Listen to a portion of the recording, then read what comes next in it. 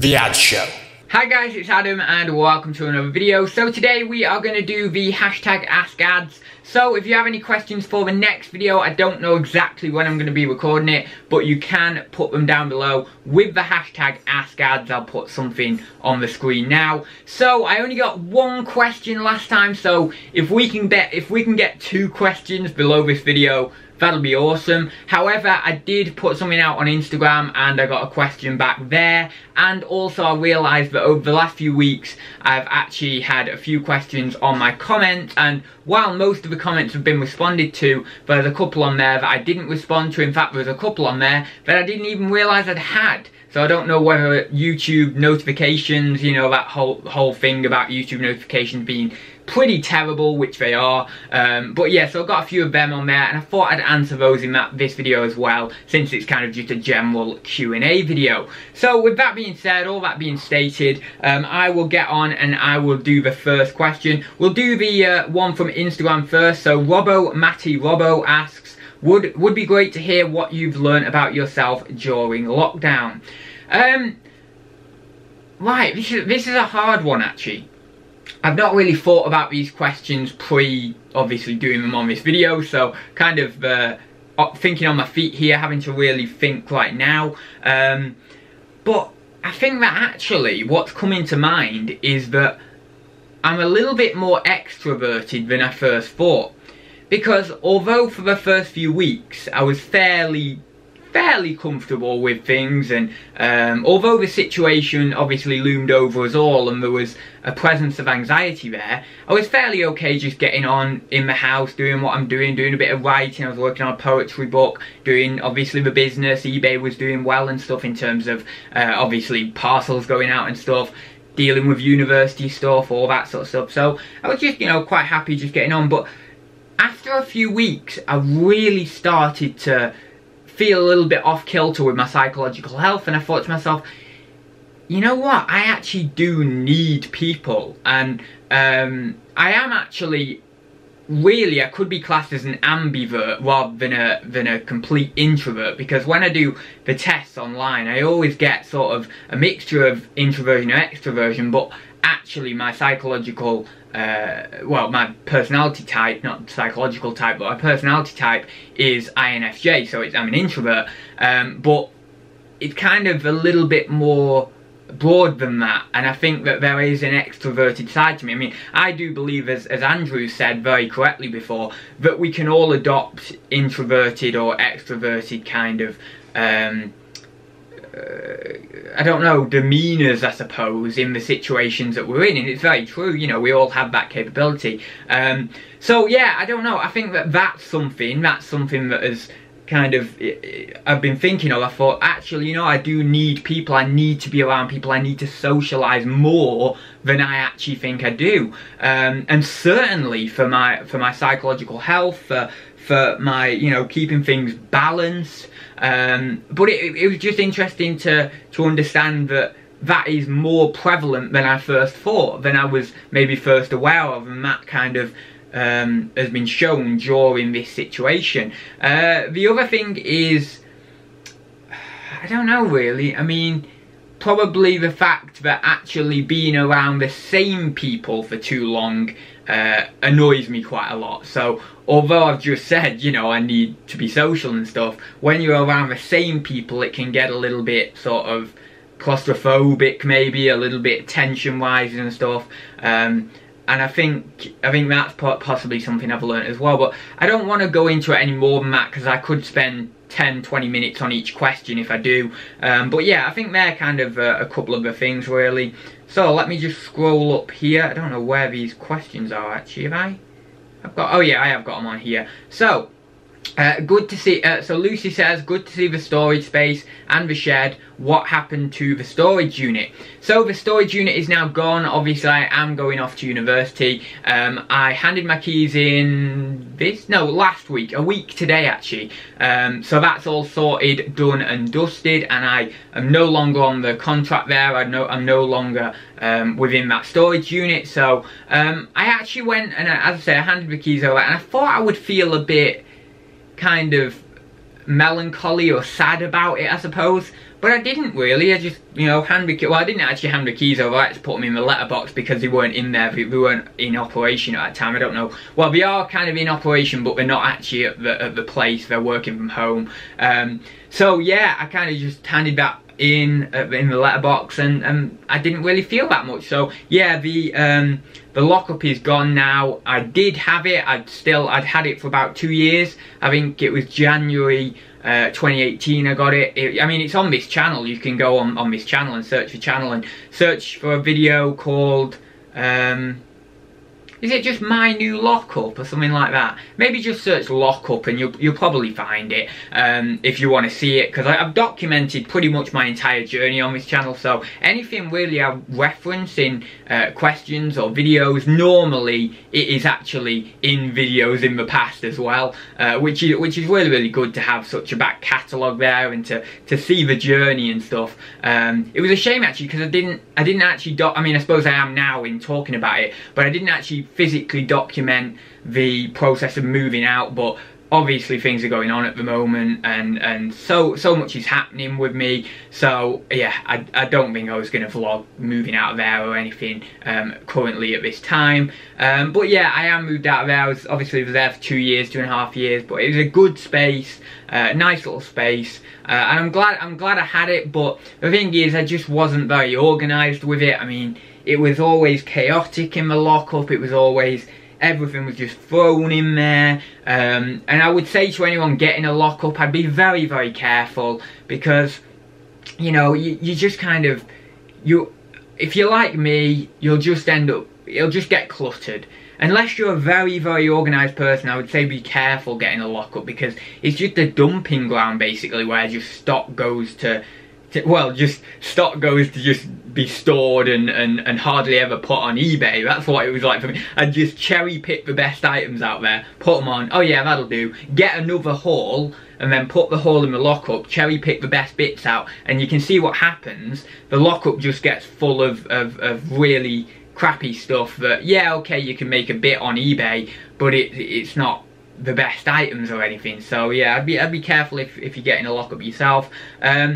We can see here, Jay asks, is Adz Emporium dead or is it on hold? So the Adz Emporium, not many people who are new to the channel will kind of know about this idea, but I had an idea, I don't know, 2 years ago or so now, where essentially I would build up to getting an antique store or an antique shop or something like that, and it would be called the Adz Emporium. Or failing that, I would get maybe a large space at an antique centre, and then obviously that would be it. But it was more kind of, that was like a pre-thing to the Adz Emporium. So the Adz Emporium would have been a shop.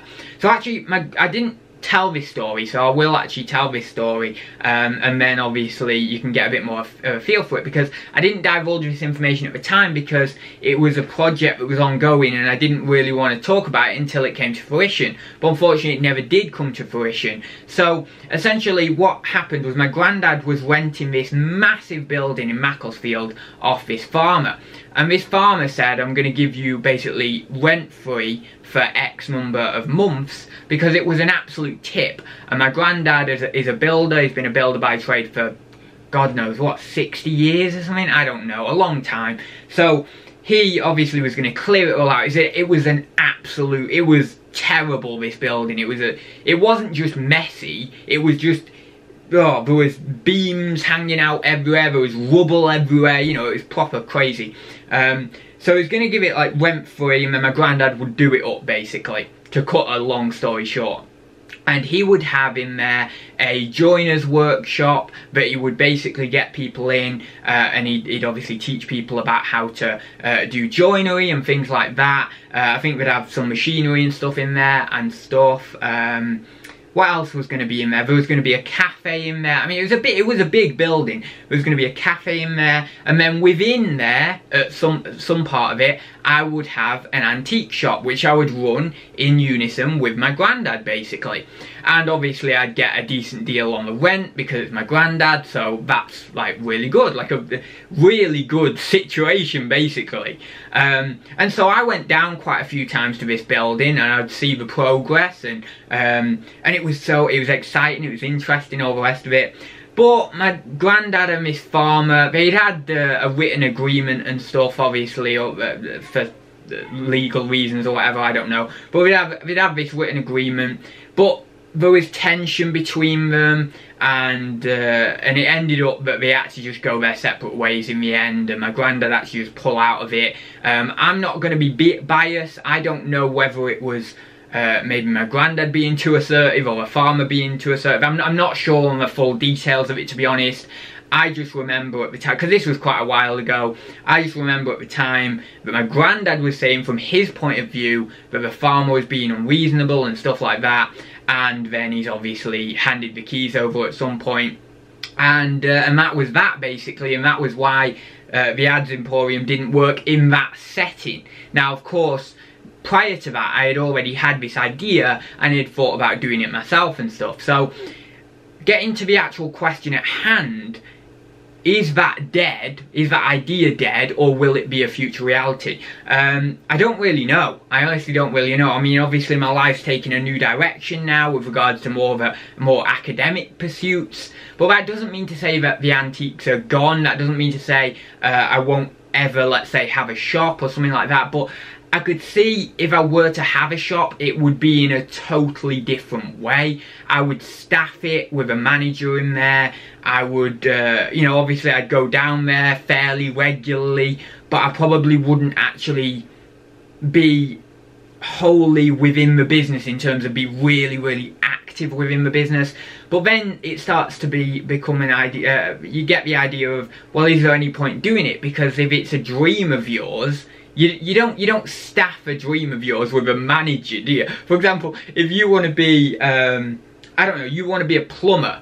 What you don't do is you don't hire a plumber to do the work and then you just don't do any work. If it's your dream to be a plumber, you do the plumbing, you know. It's like, so if it's my dream to have an antique shop, that would be a kind of a bit of a pointless way of going about it. That would be a way of just simply doing it just to earn money, you know, and then I just collect the profit basically at the end of the month. But, you know, what's the point? Is there any point in that? And logically, it's like, well, not really, unless you just want more money. And there's other ways to get money, to be honest, that are probably far less stressful than actually employing several people at a shop like that. But you never know. The thing is, I can't see myself doing it in terms of me being in the shop 5 days, 7 days a week, because as I say, my life is going in a slightly different direction. And even with the reselling, for my life now, it's only ever going to be a part-time thing. It's only ever going to be 1 or 2 days a week. I can't see it being a 7-day-a-week thing anymore, the reselling, because what will happen is the philosophy and the writing and the things like that will become a 5-day-a-week thing, and the reselling become a 2-day-a-week thing. There is the possibility that if I am self-employed as a philosopher in terms of doing academic writing and doing books and things like that, and maybe doing public speaking or whatever, that I could, because there's flexibility in that, I can run the reselling alongside it, and it's kind of like I'm 50-50. So, I mean, there's a possibility that I could be 50-50, but, yeah, so I would kind of say it possibly is dead, but I would never say never, really. I'd never say it's completely gone. The idea is completely dead. I would never really say that. So, Josh asks, how does it work if you're already employed and want to become a part-time reseller? How will they calculate my tax? Now, I don't really like answering tax questions, but what I will say is there is a section on the tax return that you have to include, and then obviously you have to include within that section your employed earnings and things like that, where you're employed, the employment address, all that sort of stuff, and then obviously that will go towards calculating your tax, or HMRC calculating your tax. What I had to do in my first tax return, because I had a part-time position, is I had to put in the money I had earned from that part-time position over that current tax year, and I had to put in their address and their information like I just said. But because I actually quit that part-time position the next year, because I didn't have any other job but reselling, I didn't have to do that. I didn't have to include that section in the tax return. So that's, as far as I understand it, that's how it was a few years ago. Obviously I've not had to include that section in the tax return for a few years now, so it might be subtly different, but it's probably going to be pretty much the same. But I won't go into any more tax information or anything like that, because I'm not, you know, I'm not a certified accountant, so I can't really say tons about the tax. Obviously I did do accounting at college, and then obviously part of the university degree that I did was obviously partly, there was a bit of accounting in that and stuff, but since I didn't actually complete the university degree, I can't really say that I have a university level knowledge on accounting, but you know, I have studied it before and stuff, but I don't want to get into that necessarily. So yeah, but that's just a general idea, I suppose. Next we've got Bill. He says, can you do a video on info regarding postage, couriers and international shipping? Well, I've kind of done videos in the past on certain bits, certain elements of postage. I've done bits on packing as well, and you know, just general sort of shipping and stuff like that. I've done videos on packaging materials that I use, stuff like that. I haven't done one on international shipping. Now, I don't do a ton of international shipping. If I do giveaways on my YouTube and stuff, I'll send things out internationally for that. I may send the odd thing out if someone asks me on eBay to send internationally, but more than likely I either just say no, I don't send internationally, or they will just purchase through the GSP anyway. A lot of people just purchase through the GSP. So I don't really know whether I should do a video on international postage, because I'm not really incredibly clued up on it. Obviously you can go on Hermes and you can do Hermes International, and you can go on like Parcels to Go and stuff, and you can get international kind of quotes and stuff on there. You can go on Royal Mail and get your international prices on there. I know obviously with most of the time you have to include, what are they called? Sort of declarations, so you have to put declarations on the parcel for what's inside it and things like that. I think that's for if it's going outside of Europe. So for example, if you send to the US or Australia or somewhere like that. But I don't really know that much about international shipping. The only other thing I know is it did used to be quite cheap on Hermes if it was under 2 kilograms. I don't know whether that's the same anymore, because I think I went on there not long ago and I put something in. It seemed to be quite expensive when I was trying to ship something to the US. So yeah, I don't know. I mean, it's best just to go through different sites. Go on Hermes International, go on Parcels to Go, go on Royal Mail, look at the prices, look at all that sort of stuff. Get a feel for what you have to do, if you have to include any documentation, customs documentation or anything on the parcel. And you know, you'll get a feel for it, but I don't really do that much. Obviously I have a general knowledge there, but I don't really do that much. I don't really do that much actually practically with it, so I can't really say whether I would be doing things incredibly the correct way or not. So yeah, that's probably one for someone else, to be honest. I'm trying to think who does a lot of international shipping. I know Nick does a lot of his own I think he does. Well, he did at one time. Don't know whether George does or not. I think George might do, actually. So there's a few other people anyway who do sort of international shipping. Right then, where am I now? Oh right, so we've only got one question left, so that's pretty good. So 18 minutes, that's not too bad. ASKADZ, in it to flip it, Susie asks, are you more excited or more nervous about going back to school? I kind of had a giggle when I first saw that question, because going back to school, it makes me sound like I'm going to primary school or something. But that might just be a difference between here and the US. Maybe in the US people call it school when you're referencing university. Well, I know we call it college, but maybe they call it, I don't know. But yeah, it just made me giggle, because when we say school over here, we basically refer to primary school or maybe high school. But yeah, so that made me giggle a bit. But anyway, yeah, so I'm more excited or more nervous. I've gone through, as you would expect, I've gone through kind of periods of both.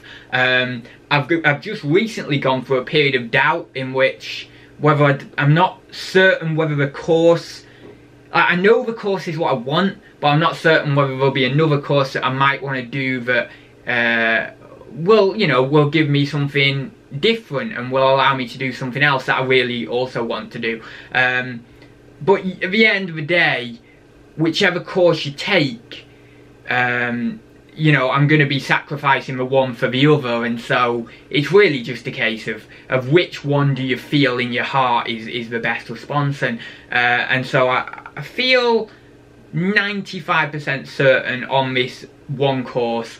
But if I can do this other course, or I can do a similar course to this other course in the future at some point, you know, I mean, I don't like thinking too far into the future, because I don't know. I could go outside today. I mean, obviously the course I'm doing is philosophy, and philosophy really makes you look at life really scrupulously. And so I always think to myself, well, I could go outside today and get knocked over by a bus. That's my philosophical kind of thinking. And so I think, well, I can't depend upon being in my 40s. I might not live to see my 40s.